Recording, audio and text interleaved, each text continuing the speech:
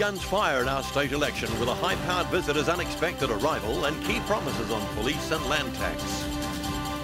Adelaide police crack a mayhem involving fake driver's licences. Murder charges dropped against one man charged over a road rage stab.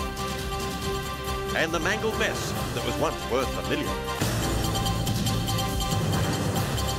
This is Adelaide's National 9 News with Kevin, Crease and Rob Kelvin.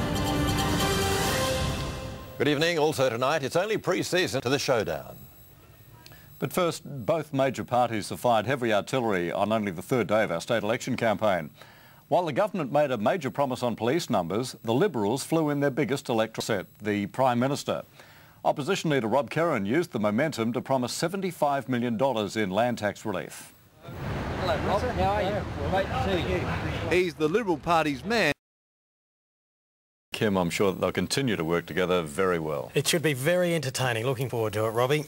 Good evening, everyone. After the break, Andrew McLeod joins us live to talk about Neil Craig's angry outburst at training, cult hero Shen King Q non-committal on his Adelaide United future, and an Australian Olympic dream shattered on the slopes of Torino.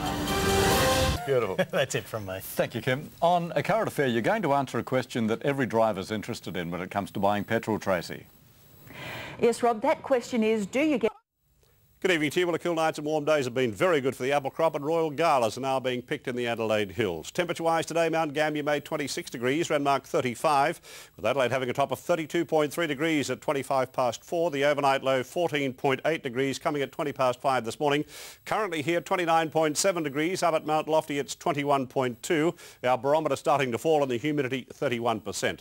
Looking at the charts, and over the past 24 hours, this and again slight seas. Now, if you're going interstate tomorrow, there will be a few showers in Brisbane, 1 or 2 showers around Darwin, but elsewhere it'll be mainly fine. At home today, 19 degrees at Cape Willoughby, but a very hot 39 degrees at Moomba. The overnight